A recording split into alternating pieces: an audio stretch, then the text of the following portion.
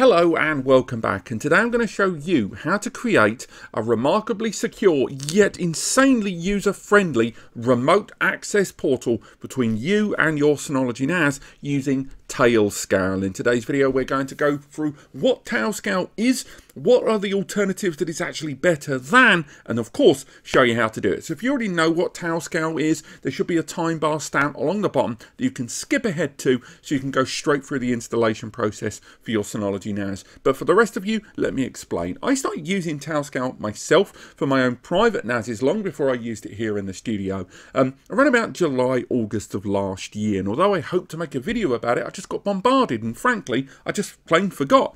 And it wasn't until earlier, I think around about this month, when I made this video, 10 dumb questions about NAS that aren't actually that dumb, until David M here actually did highlight to me, why am I not using Tailscale? And I was saying, I am, I just haven't got around to it. But he's right, I should make a video about this. It's a great little service. So what we're going to be doing is going through it. So the first thing first, what is it? Well, nice and simple. If you've ever used TeamViewer, it's quite a similar logic to that, but far more useful.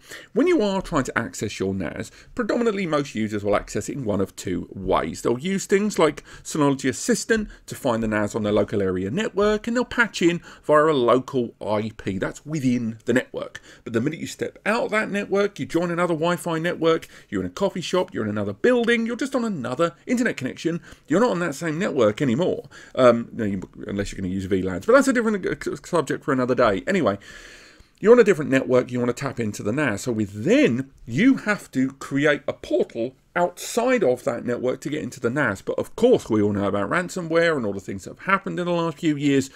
Opening up doorways to your NAS from the outside is fraught with risk, and one of the most common ways people do that is with port forwarding. Now when they go into their NAS device, all too often, they'll create the means to configure the network ports on their router and leave a nice opening that they know of, they'll restrict it as much as possible, to enter into that NAS. Alternatively, you can use Synology's own Quick Connect and Synology account that you create and then bounce off of Synology's server, which is an encrypted pathway, but performance will drop.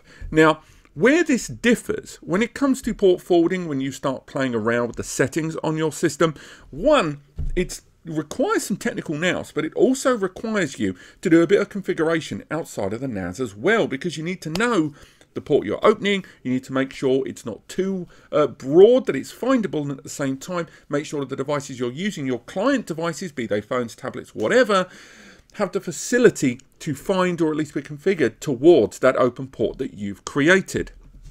Now with port forwarding, as long as you're quite, exact about what you're doing and not open up all the ports unnecessarily, or you're using apps that at least authenticate in the middle during that port opening process, it is relatively secured. But if you don't know what you're doing, you can so easily open up ports that have no level of security or barrier or authentication, multi-layered or not, in between, which means you might open up a port which has no lock on the door. Now, you can use VPNs. A VPN, such as using Synology's own VPN server software, VPN server allows you to turn the NAS into a doorway that is secured with randomized elements to it, but ultimately this will allow you to create a specialized, constantly changing doorway, which a lot of businesses use so they can register into a server or a database and not have their identity traced, or if they use it in different locations or on a public Wi-Fi connection or anything like that,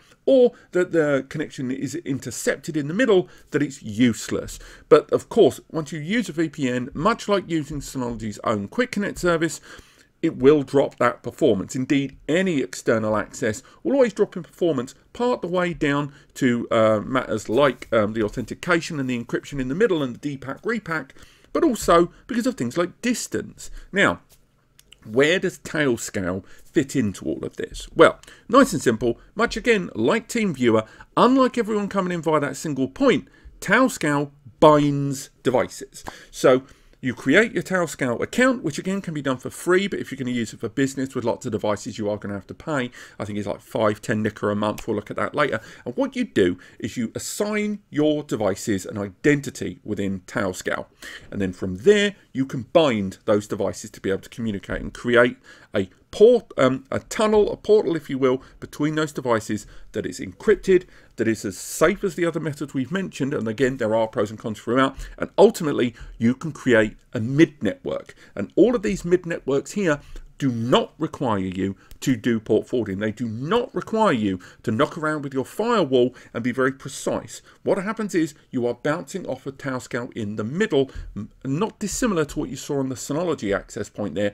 But instead of it being just Synology NASs, or if you're using TeamViewer and it's only TeamViewer machines, Tailscale has an incredibly broad range of supported devices. And that's why it's important, because when you're utilizing it, unlike if you're using a VPN, where the VPN is still passing through the router point, or if you're going to use the NAS as a VPN router in the middle, with Tailscale, all these devices can be binded in many, many different ways from within that central account. And at any time, you can just disconnect them if you choose, or make sure that one device can contact many, where some other devices have got very limited scope. And it's all done via a single overview. And that's really it for Tailscale.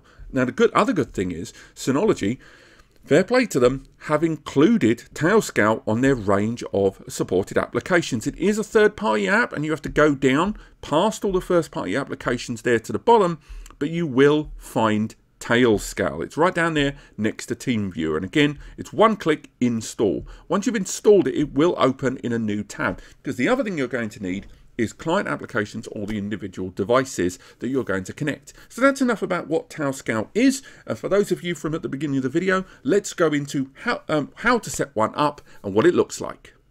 So when you've installed Tailscale on your Synology NAS, go ahead and click Open. When you've clicked Open, a new tab will appear inviting you to create a Tailscale account. This is going to be the central account that will allow you to oversee all of the devices, and one that you're going to bind that Synology NAS to.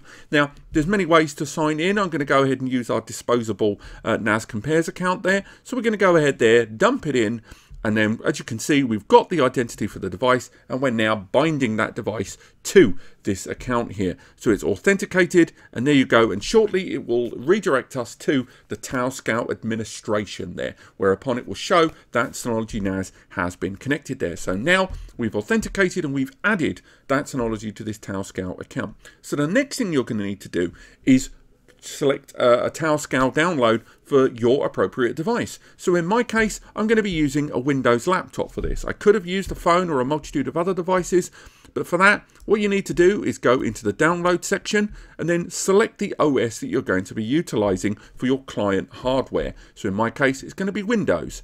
I go ahead, I click download, and it will go into my downloads area there. I've already downloaded it in advance though. So next, we'll make our way in and we'll start installing Tailscale. Might go black there for you guys on screen. So when it's installing it, it's a very straightforward installation there. And of course, afterwards, it will invite you to go ahead and authenticate with that account information you created earlier on. Click install. It's a very straightforward installation there. And again, this will be very similar to those of you that are going to be using Mac. And of course, there is the mobile version as well, which allows you to add even more devices. But at that point, you want to think about maybe if you're using too many devices, you may have to go for the paid subscription. But for now, we click close. And on the bottom right of the screen, you can head down and you will find the Tailscale icon there in the bottom right of the screen. Right click and click login. From there, a new tab will open shortly, which will allow you to start the setup and the binding of your client machine and your Tailscale account. It pops up there on screen, and as you can see, now the PC has been added to that Tailscale list of devices. We click connect, and now it will show us two devices that are binded together on our Tailscale account. Once again, give it a few moments while it updates the registry of devices on your account and returns to our console listing. Now, as you can see, we've now got both the NAS and a desktop PC. So the next thing we're going to do is log in via a different connection. So as you can see, here is my Wi-Fi connection, and I am connected to the NAS on the local area network there. As you can see, there on the Synology system. So to show this is working, the next thing we're going to do is disconnect from that connection. We're now going to create a secondary internet connection utilizing a Wi-Fi hotspot here on my mobile. In just a moment, when that loads up, we'll use this Wi-Fi hotspot to connect this laptop to the internet, and now we're going to use Tailscale to log right back into that NAS. So while it does that there in the background, I'm just going to put my phone up there lovely and high. And as you can see, we're now slowly connecting, and now we're connected to that internet connection there. That connection appears to still be connected to the office Wi-Fi.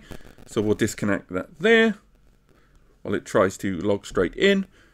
And sooner enough, what we'll be able to do is if we try and refresh that, it will time out. If we go back into the Synology Assistant tool and search the local area network for that NAS, you'll see that it's not able to find that Synology NAS at all.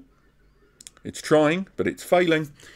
But meanwhile, on my Machines tab over here, what I'm able to do is take the identity, and we'll refresh that page just to be on the safe side. And then from that refresh, it will show our list of devices. And then what we can do is go ahead, copy that identity there on that network identity.